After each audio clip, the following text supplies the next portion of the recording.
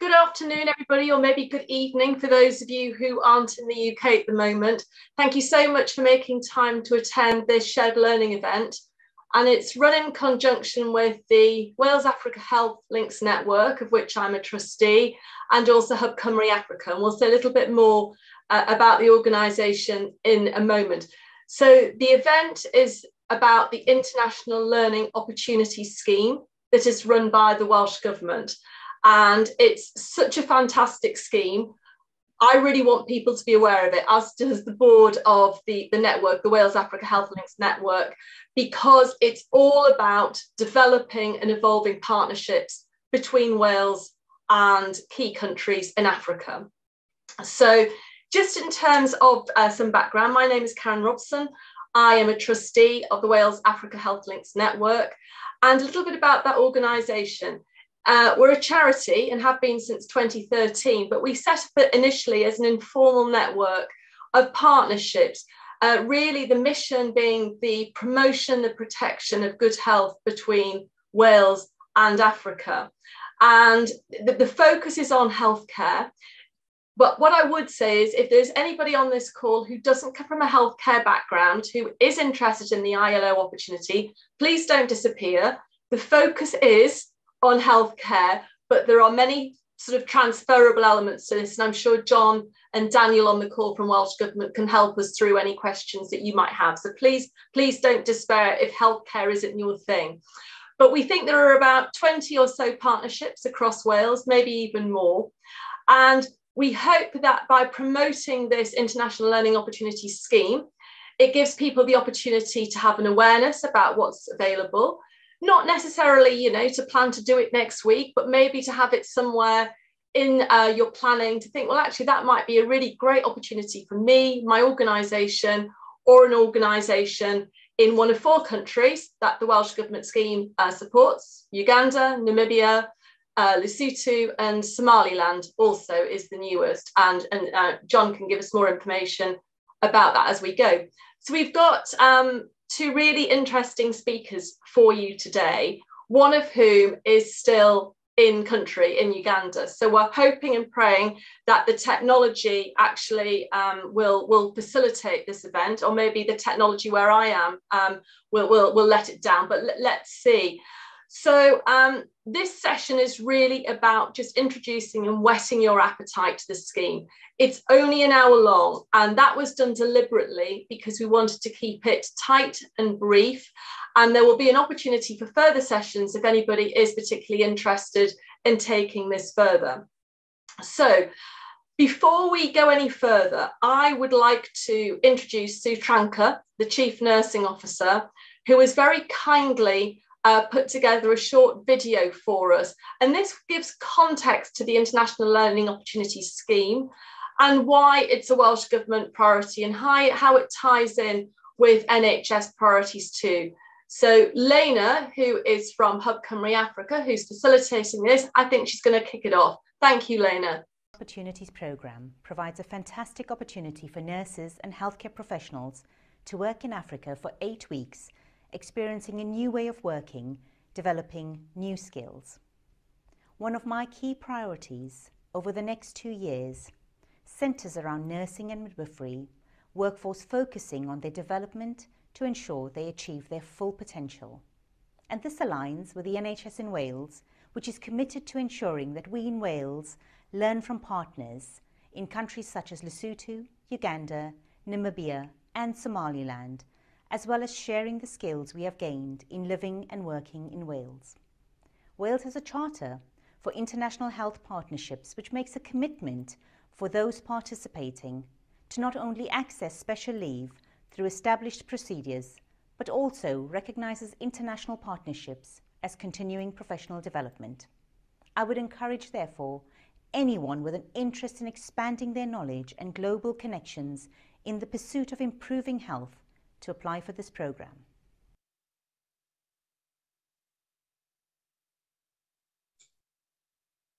Thank you, Lena. That's great. And I hope that just gives you just a little bit of a context, but also I think to hear from the CNO demonstrates the level of support that is in place for this scheme. We'll probably hear that it's not without its challenges, and I think she mentioned special leave and a couple of other things, and that's where I'm hoping that we can sort of get a discussion going on how we can smooth the way for colleagues who are interested in this. So you've heard a little about the scheme and how it connects with priorities in Wales, and we're really keen to encourage people with a healthcare background in its broadest sense to apply to the programme this year, maybe next year. So we've got two speakers. I'm going to introduce the first person now, and I'm going to bring in Zara Amar, who is currently in Uganda, and she is a lead clinical research nurse, normally works at Prince Philip Hospital, but is currently at Mbali Regional Referral Hospital. So Zara, over to you. If you could give us a little bit about your background, why you decided to apply, what you've got out of it, and I'm sure maybe a hint of some of the challenges that you've experienced, because we need to be real about this process as well. Hi, hello, I hope everybody can hear me. Perfect, thank you. Hopefully my internet will stay on board. There's a bit of a storm going on outside. Touch wood, it's been okay so far, and it's pretty good in the accommodation where I am. So I'm volunteering at Mbali Regional Referral Hospital. My background is, so I am a lead research nurse in Hywel, but my background prior to that, I was a theatre nurse. And I decided to apply for the ILO's programme because I've always wanted to do voluntary work abroad, but I've just never got around to organising it or looking into it. And then a global email came round, and it was a session just like this one with a couple of healthcare professionals talking about their experiences and sort of how to go about applying for the scheme. I also wanted to have a bit of a challenge, so working in a different country and also working in a different healthcare sort of system and seeing what that was like, and hopefully that by sharing any knowledge and skills I had would be of a benefit, but also gaining sort of knowledge and skills of working with the teams out here, how they deal with sort of their challenges. Are their challenges very different from ours, or do they have the same challenges? So I was just interested to find out about that, and also being able to come out to a country, experience the culture, be here for 8 weeks. You get a bit of a different experience than if you just came on holiday here. So after I came to the webinar, I think it was last year around June time it must have been, I approached my manager and said that I'd seen this and I'd like to apply, and would she support me in that? And luckily I have a very good manager who was extremely supportive, encouraged me to apply. I sent her all the information that I'd received from John and Lena and the team, so she could see what sort of the placement benefits I would get, but also hopefully coming back to the organisation there'd be benefits as well. And she wrote a letter of support for me when I applied. Also, I think it's been good for my local team, so they're more aware of the scheme, but also while I've been away, somebody's been able to step into my shoes and take on a leading role that they probably wouldn't have done if I'd have been there. So they've had that experience for 2 months as well as me being over here. So it's been good on both fronts there. And we've got a few team members that I think would like to apply going forward. So I've encouraged them to apply from what I've had out here. So what have I got out of the scheme? Coming out, I really didn't know what to expect. I was put in touch with Dr. Adam Hewitt-Smith, who is an anaesthetic and critical care lead in the hospital. And so he does quite a bit of research out here. They've just won quite a big grant with the NIHR to do research out in Uganda. And so he was setting up a small team within his group of staff to have a research team working there, setting up their research and also running hosted research studies. So I was able to work with them, and I am still working with them on sort of setting up policies for within their little unit that they're setting up. Unfortunately, I haven't got any studies currently running, so I didn't help with those. but there's an opportunity for people coming out in the future that, you know, there's research going on out here. They're encouraging all the local Ugandan doctors to get involved in that and lead on studies. So as well as doing that, I was also linked in with the operating theatres. So I've had a chance to be able to witness how the theatres run over here. And I did a bit of an audit with them and looked at their processes. And unfortunately, 8 weeks is such a short time. It goes really, really quickly. So what we've done is I fed back on the audit that I've done to the theatre sister. And we've got in touch with an organisation called Lifebox. And hopefully they're going to come and run a programme, which is a 6-month programme, looking at reducing surgical site infections. So that's been really good that we've linked in, and hopefully they're going to be back in touch in April to organise when they can come out. Unfortunately, I'm not going to be around for that, but we set the groundwork, and they're looking at specific 6 sort of areas within theatres that can help reduce surgical site infections. So it's been really great to collaborate and get connections in that area, and also with the research team. And a lot of the research work, they use emails. So hopefully when I come back to the UK, I'll still have that connection. I'll still be able to collaborate with them and offer any help that I can, and hopefully maybe link in with some studies in the future. Unfortunately, the theatre team don't really use emails at all. It's just not something that is a standard sort of thing for the staff out here. So they do use WhatsApp, which is great. So I can still keep in touch with them via the WhatsApp, and hopefully see how they're getting on with the Clean Cut programme.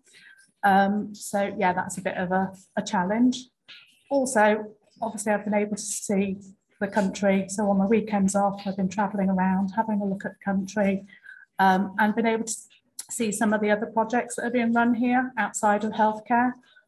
So there's some projects with planting trees, coffee.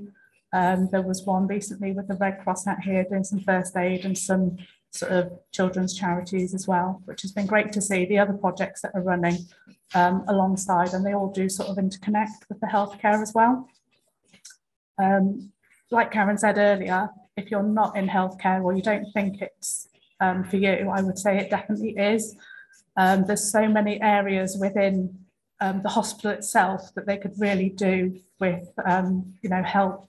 So from cleaners just coming in and giving like advice on what sort of things would be running, to porters, to estates people, anybody within the infrastructure would be really, really helpful.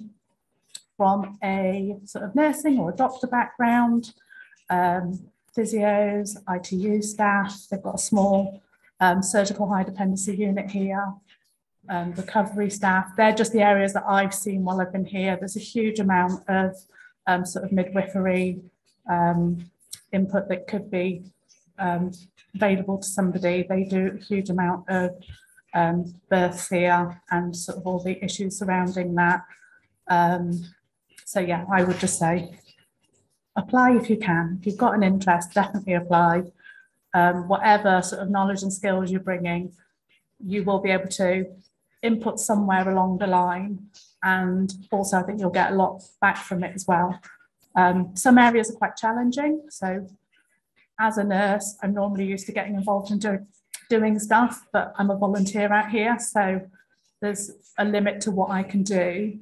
And sometimes when you're seeing things that you know could be done better, it's just being able to convey that in sort of a positive, proactive way. There's a lot of challenges they face out here with resources, staffing levels, and so they do a great job with what they've got, but there's plenty of area for improvement, and it's just finding sustainable ways that will fit into the system that will be able to help improve their systems and how they do things here. So yeah, that's in a nutshell my 8 weeks, and this is my 8th week now, so I've got a few more days before I fly back home. Like I say, 8 weeks has gone so quickly, and I'll definitely be coming back, if not to work, then definitely for a holiday. It's an absolutely stunning country. So yeah, if you don't come out to work or on volunteering, come out for a holiday here, support their infrastructure and their tourism. You won't regret it. Thank you, Zora. That was really interesting. And I think I took a couple of things away from that. But one of them was how there is really a role for anybody with any kind of background. And I think, you know, invariably we are looking at clinicians and practitioners. That's kind of obvious in terms of the transferable skills. But actually you're talking about cleaners and porters and the importance of hygiene and communication and logistics and all those sorts of things. And it kind of really shows that if we can get the message out about this scheme and we support people with the application process, because some will find it no doubt easier than others, that there is maybe scope for lots of interaction and lots of partnership. So I really take heart from that. I've got some questions, but what I think, rather than duplicating, I'm going to bring Amanda in and get her to give us her experience and her observations, and then maybe you could take the questions as a panel. That might be more effective. Is that okay? So Amanda, I'm going to bring in Amanda Daniel, who she has actually done a presentation for us, which is brilliant. We're going to have Lena pull it up in a second, but poor Amanda's only been back in the country for a day or so. She is literally hot out of cold, I think. Oh yeah, or cold, depending on how you look at it. So Amanda's got a background in tropical nursing and public health. She's had a lot of experience elsewhere, but she's going to just talk to us a little bit about the experience that she has very recently had. And yeah, over to you, Amanda. And Lena, if we could pull up the slides as well, that would be great. Thank you. Yeah, pull up the slides so no one has to look at my face. So yeah, thank you very much, Karen, Lena, for organising this. And I'd just like to take the opportunity to thank Welsh Government, John and Daniel, and the Hub Cymru Africa team for giving me this opportunity to go to Uganda. So I'm a bit discombobulated. I like to use that word. So bear with me, but I'm just going to share my experience of working in Kumi, and I just returned yesterday. So I was matched to an organisation called Teams for You. I've put the link there also to their website, but basically they've got a very successful WASH programme. So that's water and sanitary health. And I've got an interest in reducing healthcare associated infection and antimicrobial prescribing. So that's prudent use of particularly antibiotics. Next slide, please, Lena. So just to outline the session, I'll just talk to you very briefly about why I applied, how I did it, what I got out of it, which hopefully you'll see through the pictures. So these are all my own pictures, and Zora will know Carmel, the camel, who was trying on my hat there. Otherwise, she might get the hump. That's a joke, by the way, but it doesn't always work. I did tell you I'm a bit jet lagged, and just really like why you should apply, and really just to echo really what Zora said and Sue Tranker. So next slide, please.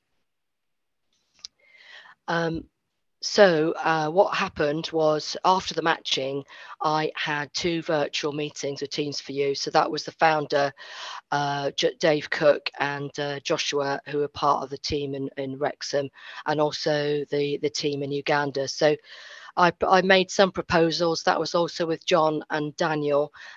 So during these meetings, we just talked about what kind of projects I could do. I also looked at what kind of infection rates that they had in Uganda. Dave was planning to go in January, so I'd have to thank Daniel and John for getting me out so quickly after the matching was done in December. So this was the second day. As you can see, I've already got a beer in my hand, and we had this dinner, which I was then introduced to all the leads from the healthcare facilities and the district health team. So it was great to see everybody and to have that validation, because Teams for You have such a great reputation because of, if you can imagine, hospitals and healthcare facilities having running water. That makes a huge difference to both their patients and to the staff. So you will all be very familiar familiar with this improvement model, but basically I found it quite useful to try and plan what I was going to do during the 8 weeks. So the first couple of weeks were spent just really assessing the healthcare facilities in collaboration, of course, and looking at what their challenges were, which Zora's already referred to. One of my ideas was to do a prescribing point prevalence study, which I'll talk about very briefly, but that was one of the main activities during the time I was there. And then just from week 4 onwards was to really use that data to give feedback to the hospital and also to the lower healthcare facilities, and then see what gaps there were and how we could make improvements and then reevaluate. Next slide, please. So as I said, it's all about collaboration, isn't it? And developing your own skills as well. So I hadn't done a prescribing point prevalence study before, and suddenly I was in country doing it. So the main picture is us together. This was the IP&C committee. It was supposed to start at probably 9 o'clock. This is sort of 10, and by 10:30 there was a room full of people. So things do sort of happen at a different pace, which can be a bit of a challenge, but generally get there in the end. So this was us working together. They did have an IP&C committee, which was part of the reason why I chose to do this, and also they had inpatients. So that's us discussing this prescribing point prevalence, and they're very receptive, very on board, very knowledgeable. So I connected with the global point prevalence survey to make things slightly easier, but we were registered, so that meant that any interventions we did, we then had the chance to follow them up, or the hospital did, to see whether there were improvements. So the second picture is some of the wonderful nurses I worked with, who we spent 6 hours on the maternity ward just to collect the data. That again is quite a challenge, a bit around documentation, but anyway, we managed to do a subset of the hospital. So a point prevalence study, as you probably know, is a snapshot. It just gives you some idea of the prescribing, so it looks at where you could design quality improvements. Next slide, please. I'm not going to go into too much detail about the results, but they were very interesting. So just on the left-hand side, the report compares our prescribing rates on the adult medical ward to the equivalents and different sub-regions of the global PPS. So as you can see, we've highlighted in red, the overall prescribing rate of antimicrobials was over 70%. That's a very high rate, but it's comparable with the prescribing rates in Uganda at 84.7%. But if you have a brief look upwards, you can see we're like triple the rest of the universe. So that was the main things. Was we really need to get the rates down because of resistance. It's going to cause a real problem. One of the major issues in the rural areas is there's no lab, so there's no culture and sensitivity, unfortunately. So lots of presentations, and the picture next door is a video, but we won't show it. But you do get such a great response for anything you do. There's all sorts of clapping that's involved, singing, and various things that people do with their hands, like giving you roses. It's quite spectacular.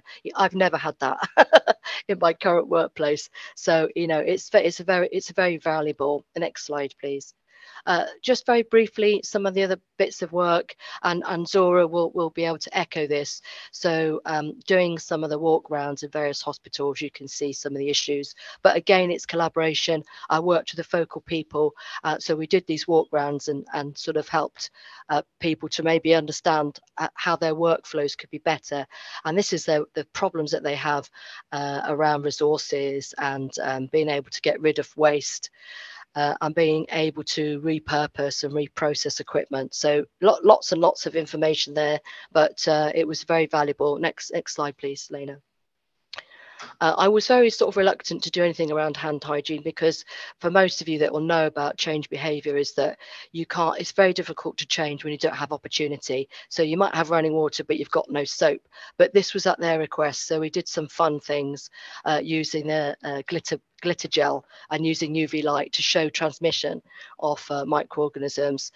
So it was a whole room packed full of students and doctors. It was very impactful because it's such a visual thing. Next slide, please.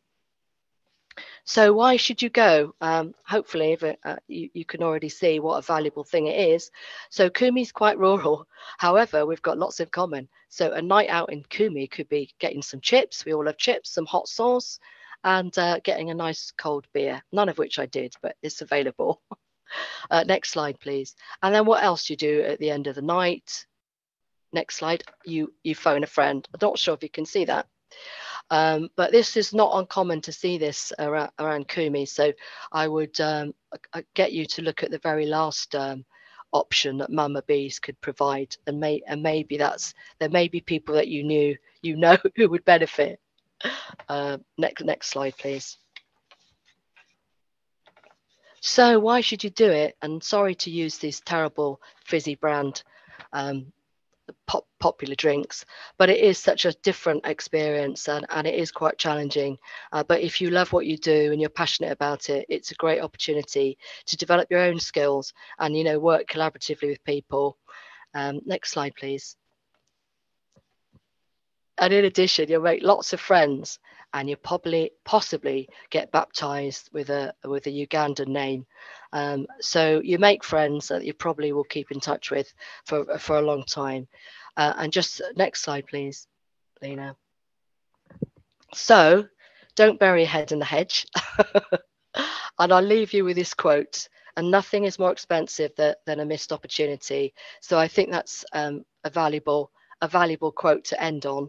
I just got one more slide, and that's to say in Eteso language, which is the region of Kumi, is Eliama Noi Noi, which is thank you very much. So thanks for listening. Happy if you want to contact me if you do go out to Uganda. And just to say that having talked to the staff, both at within Kumi district, again, any kind of healthcare professionals, they particularly want to develop their own capability and capacity around research, but pharmacists, nurses, midwives, laboratory staff, anything, and Teams for You are really open. So if you have an idea or a project, they're very open to discussing that. And just one other thing is I'm hoping to do to give some support to Dol and Cymru as well. And I know they're developing programs around mental health. So that's my experience of a couple of organizations that I'm hoping to sort of support voluntarily. So thank you very much. And thanks, Karen. Back to you. Thank you, Amanda. That was really interesting. And there are sort of a number of takeaways there for me. But I think what I'd like to do is bring John in so he can talk about the scheme as it is. And then I'm going to open it up to questions as a panel, if that's okay, John. Just, you know, you've got a flavour of the experience now by listening to Zora and Amanda. But I think it might just be helpful to understand the context of what John is managing. So John, could you give us an overview of, if people are interested in taking their skills into one of the 4 countries I mentioned at the beginning, Uganda, Namibia, Lesotho and Somaliland, and also they're really interested to learn from what they see and bring that back to their own working practice, what do they do? Where do they go? How do they kick this whole thing off? Thanks, Karen. Well, yes, it's my very great pleasure to run the Wales and Africa programme, and what a fantastic advert for our ILO programme that Zora and Amanda really are. You can really feel the enthusiasm, and it's a pleasure for Dan and I to work with people like this. Just quickly, the Wales and Africa programme at the Welsh Government provides small grants for organisations in an attempt to encourage more people to do more of a better quality for international development, to become active global citizenship. And the ILO programme really is a good example of active global citizenship, I think. So to answer your question, Karen, if people are interested, they simply need to look at the volunteering pages on the Hub Cymru Africa website, or on the Wales and Africa pages on the Welsh Government website. Oh, thank you, Dan. He's put up a link. And email us, and we will send you out a full information pack. If you like what you see, then all you have to do to apply is to send a letter of application along with your CV and a letter or email from your line manager saying that they're willing to support your placement. We run a rolling program of placements. We close every quarter, so we're due to close quite soon now, but then immediately open up again. And we like to have a cohort of applicants so that the next stage after shortlisting, when we invite you to an assessment day, there will be a decent sized group of people who can interact and take part in the exercises then. We then have a short interview afterwards. And after that, if you're successful, comes the matching, where we try and match the skills that or qualifications that you have with placements that our partners have available.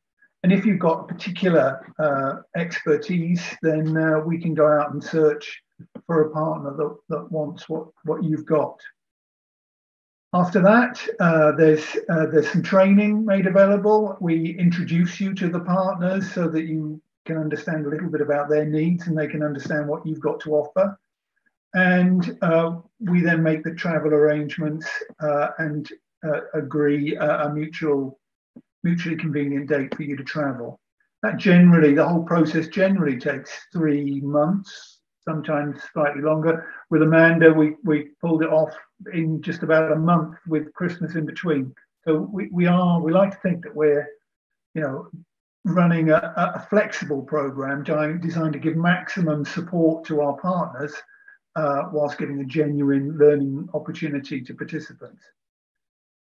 We don't pay salary costs, but we cover flights, all travel, accommodation and transport, and your jabs, etc. And we provide a comprehensive health insurance, and we like to cover off most things. And we have an in-country fixer who can come to the rescue in times of need, should there be any, which I'm sure there won't be.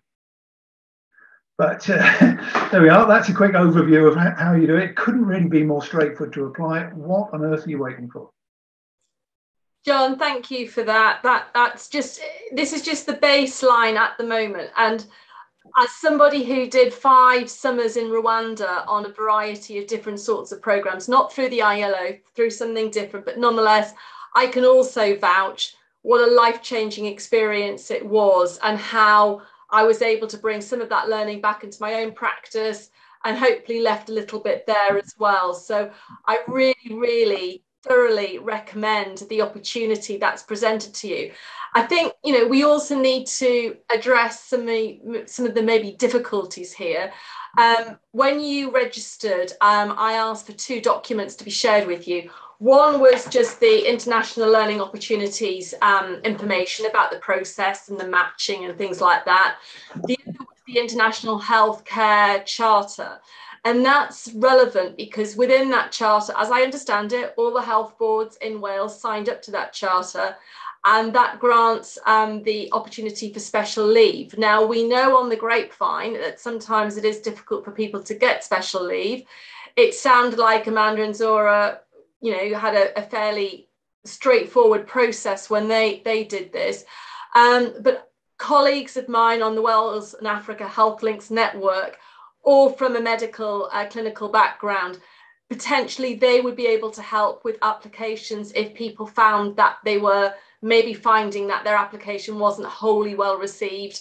We know about the difficulties in staffing in our own NHS, we know about the pressures of work, but nonetheless, I think it's about presenting the opportunity in a way that the organisation you're coming from can see what benefit it is to them. And I think Zora also said about when she was there, where it gave the opportunity for somebody slightly more junior than her to step up for that period of time. And that's a really good opportunity in-house. So there's just a couple of observations. While we've been talking, I've noticed the chat bar has been active. And the first question that I saw that I think might be for John is from, let's see, is there a minimum qualification level, i.e. junior doctor, middle grade consultant? John? Hello, here I am. No. Medical professionals have a particular issue, obviously, where they might find themselves in a position where they're asked to do something beyond their level of qualification or competency, and that can have an impact on your standing here. So that's something that medical professionals in particular have to be careful of. But actually, no, we send a lot of people. In fact, most of the people that we send are not medically qualified at all. So it's we look at the person in the round, what skills and life experience have you got that could be of assistance to our partners. If you're a very well organised office manager, for instance, there's always openings for helping small NGOs get their act together. There's a huge variety of placements. Okay, thanks for that, John. And this is an interesting one, actually. This is from somebody called Grace. I'm a community pharmacist currently working in a local authority public health role, health protection in England, but looking to come back to Wales. Would I be able to apply? Well, Grace, thank you so much for your question. The Welsh Government's funding, meagre as it is from the UK government, is for the benefit of the people of Wales. So as soon as you have come back to Wales, Grace, you'd be exceptionally welcome to apply. But you do have to be either living or working in Wales. Okay. And also, are there any pre-hospital emergency opportunities? And then there's an extra word added, care. Pre-hospital emergency opportunities? I would have thought so. John? I don't know what pre-hospital emergency opportunity is, but I'm going to stick my neck out and say yes.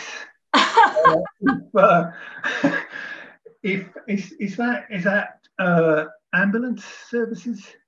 It's not specified. First aid, sort of. We've sent people with the Red Cross. We've got a number of very successful placements with first aid training. In fact, someone who just came back at the weekend was doing first aid training. Ambulance staff, yes, in particular. And in fact, we have funded, and in the Mbali region of Uganda, there is a motorcycle ambulance service that was set up with support from people of Wales. So, yes.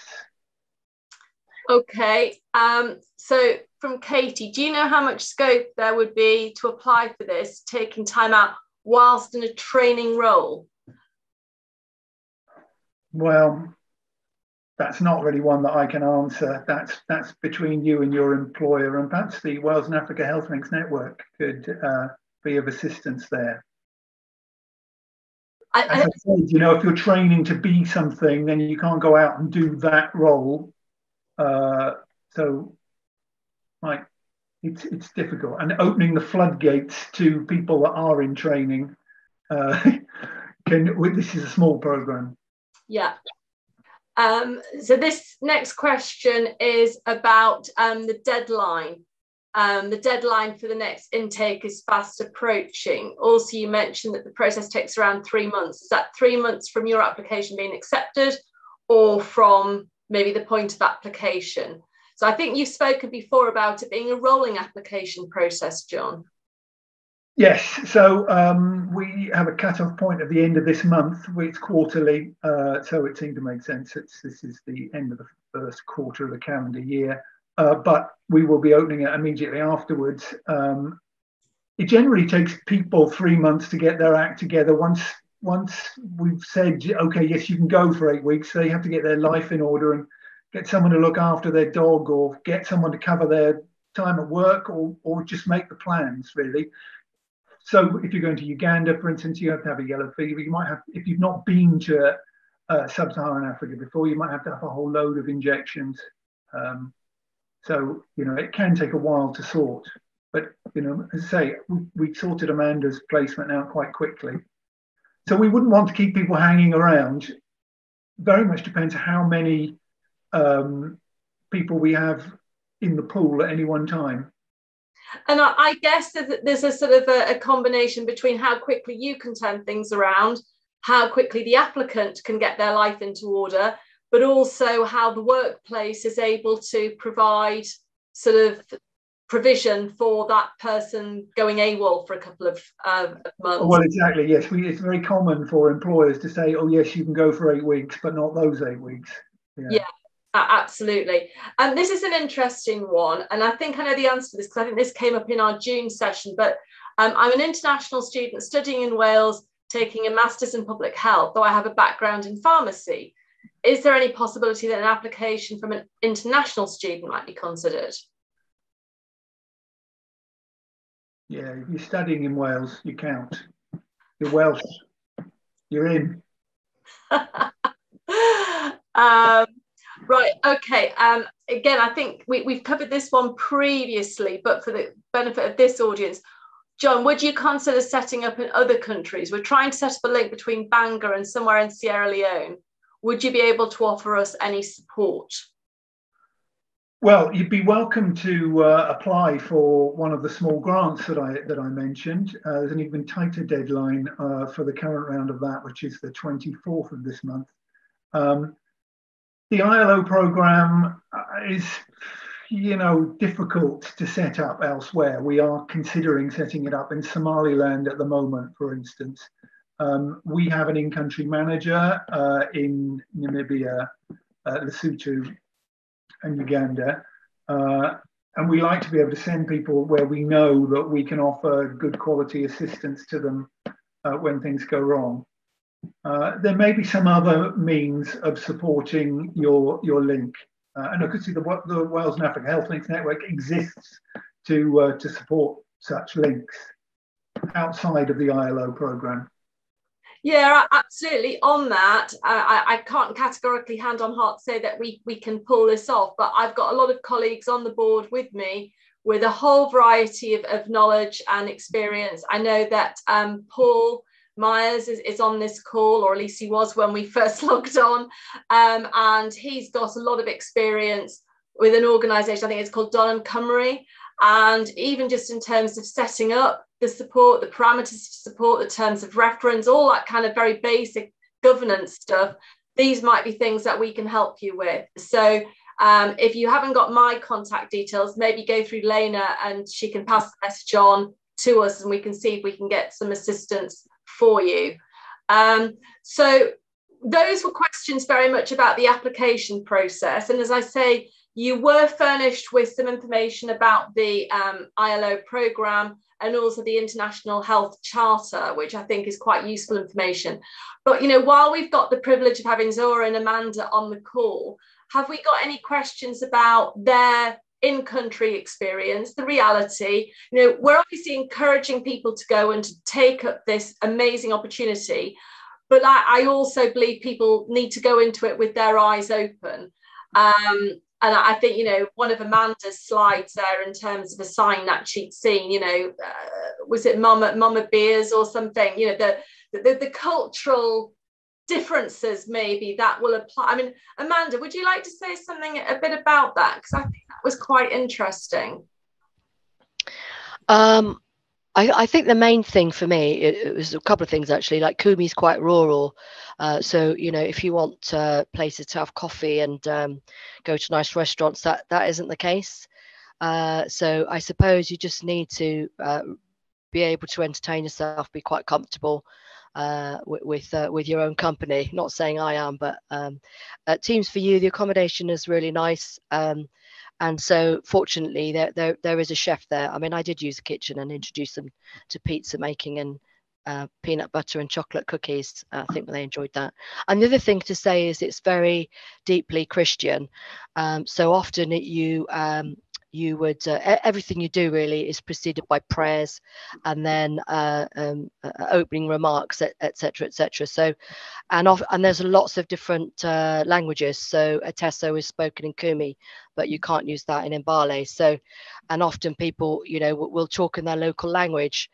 So I think it's just you don't always understand what's going on. But people, you know, for example, if they promise to meet you at a certain time, they won't show up for about an hour. But it's not done in a malicious way. It's really they know they've got so many other things to deal with. They'll try and make it, but the chances are they won't, and you won't get an apology. But it's all okay as long as you've got a positive attitude and you're quite chilled and you're not too uptight about time. I mean, you know, you obviously want people to be there on time, and it's a good practice, but it doesn't always work that way. But you don't need to be despondent, because it always works out. If I could just add onto that point, I mean, we do have 3 very different countries that we're sending people to. So, you know, we try and tease out from applicants what it is they're looking for, how adventurous they are. Amanda is the first person to go to Kumi, which is some miles north of Mbale, where we normally send people. So, you know, if you can't have a yellow fever jab, for instance, we can send you to Lesotho, or, you know, if you must have a Nando's every Friday, we can send you to Namibia. You know, they've got pavements and street lights and everything, and a Nando's. It's 3 very different countries, as I say. So we can try and match your appetite for adventure with and religion too is another thing. You know, it does differ from place to place. There's just another question that from Ian Hatt. Does the programme ask for a report following deployment? If so, are those reports available for prospective applicants to read, I suppose, to help them with the induction process? John? Well, thanks for that, Ian. Yeah, we do. We have several different ways of debriefing people afterwards. And yes, we are expecting written reports, I guess. And we have produced some materials for prospective applicants. So I can see there might be reasons why people wouldn't want their report shared, but the short answer is yes. Okay. Anything else in terms of, I'm thinking, you know, John is generally available and his colleague Daniel, but while we've got Zora and Amanda with us, particularly with their really recent experience, is there anything that anybody would like to ask about maybe how they prepared to go, how they got settled into their new environment, maybe some of the distinct challenges? Amanda was talking about, you know, behavioural change and whether it was appropriate to use the UV lamp or not, as the case may be, but she was asked to do it, so fine. Anything from anybody about the experience that our colleagues have got?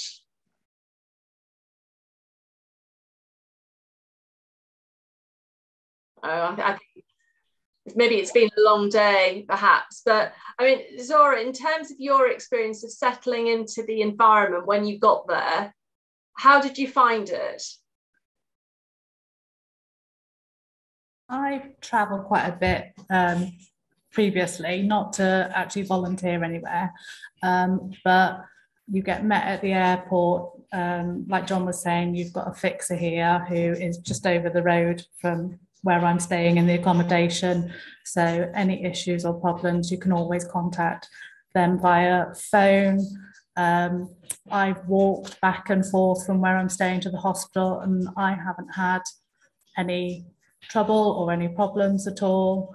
It is quite a religious country, and you will get invited to go to church. I'm not religious and I've declined. And most of the time they're just curious to find out why, but they're absolutely fine with it. They're not opposed to having a conversation about it.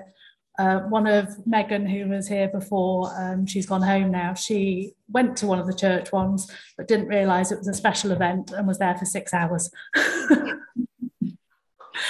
So yeah, I've managed to avoid it for now. But the Baptist church across the road is where Apollo is, and if I did want to go, I'm sure it'd be absolutely fine. And then if I wanted to sneak out, hopefully I'd be able to sneak out and come back. But yeah, in country, I haven't experienced any problems. We've got a great driver that we can use that will take us out of an evening so that we get to places safely and get back to our accommodation. And then we've also gone out on trips on weekends. So yeah, I have to say the whole thing's been great from sort of start to finish. got a 6-hour church service. Yeah. Gosh, that's one that you really have to gird your loins for, isn't it? I don't mind an hour, but 6, gosh.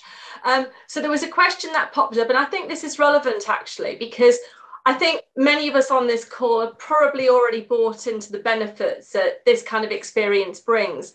But how do we demonstrate the value of that when we go back into our day jobs? And also, how do you take some of that learning back?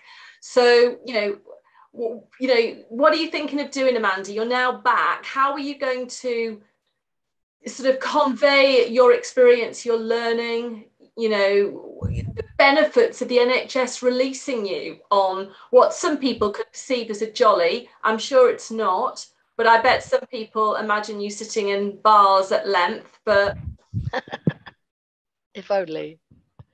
No, I've got quite a few ideas around how to take the learning and attend some conferences. Like we have a infection prevention society, so there's a big conference later on in the year, so would hope to put an abstract in there and possibly other places, which would also advertise the ILO and draw attention to some of the good work that's been done in country as well. So I'm working in public health. I think there's a lot of opportunity for colleagues, so I'll be doing something internally within our organisation, and I also lecture at the London School for Nurses on the diploma in tropical nursing, so have lots of links there. So that's how I'll be conveying some of the learning. So part of the lecturing is about how to use infection prevention control measures when you're in a low-income country. So it's kind of a very useful lecture. So that's where I'll be sort of disseminating some of the knowledge. And one of the questions that's just popped up: how did you go about designing and developing your projects? Did they come out of your head, or were they something that John was already aware of? We're looking for somebody who can work on this particular issue. I've worked overseas before, in Sierra Leone, Ethiopia, and parts of Asia. So as an IP&C advisor, so I kind of knew what kind of things I would expect in a low or middle income country. So part of the project was it developed really in those conversations. So basically it was, no one really knew what I was doing, no one knew what I could do. So it was it developed with knowing what what Welsh Government's philosophy was, and also the team's view. So it was about really developing it. I think we did that together, and then when in country it developed as well. So obviously it has to be what your country organisation wants you to do, but just identifying the evidence for what they kind of suspected about their prescribing. So it did appeal to them, but really the proof is in some of the actions and what they will hopefully implement sort of going forward from some of the highlights of the report. It's quite lengthy, but some things are very simple to implement, particularly around documentation and compliance with prescribing. So I think that will hopefully be taken forward through some of the leads there. Okay, thank you for that, Amanda. I'm conscious of time, and I'm sure people are probably starting to think about needing to put the dinner on. Lena from Hub Cymru Africa, who's helped facilitate this session for the Wales and Africa Health Links Network, she's just popped an evaluation form on the screen, and I think you can actually do it while you're sitting here. I know when we go to conferences and we're given these bits of paper, we always try and dash out because we want to go home. But if you really could fill this in before you go, it would just help us manage any future sessions. And maybe while you're doing that, I'll take the opportunity of thanking our speakers. John and Daniel are available, and I'm sure will be prepared to help you at any point. But your starting point, I think, is the information on the web, the programme link that we sent you. But Amanda and Zora, thank you so much for giving your time. Zora, I'm delighted that the technology has managed to get us through an hour, which is amazing, isn't it? And Amanda, with you and your discombobulation, I'm really pleased that you haven't fallen asleep while we've been here. Thank you so much. But I'm sure, can I speak on behalf of you both and say if anybody has any questions or would like to get in touch, it's okay to reach out to you. And we're really keen to see as many applications as possible. It's a limited fund. John doesn't have infinite amounts of money, but we're really keen to make sure that we get a share of healthcare partnerships, and whatever we can do in the Wales Africa Health Links network to facilitate that, that's obviously fantastic and will benefit many others. Please check out our website and also Hub Cymru Africa. And if there are any comments that you would like to make, contact Lena and she'll pass them on to me. I'm very happy to do so. But Zora and Amanda particularly, thank you very much. And thank you everybody for taking the time to come on to this session. Please think about the opportunity. It's rare these opportunities occur. So please grab it with both hands. And hopefully I'll hear from some of you in future sessions about your experience. So thanks very much for being here. Bye.